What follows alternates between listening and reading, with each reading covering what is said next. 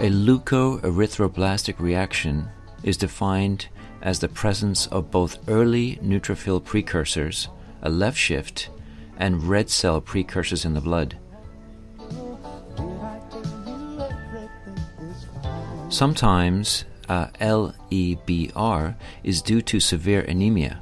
In its eagerness to get red cells out into the blood, the marrow lets out a few red cell precursors and even a few neutrophil precursors. But sometimes it's due to something bad, like a tumor filling up the marrow, pushing the cells out before they have a chance to fully mature. To read more, see Robbins' 9th edition, page 583.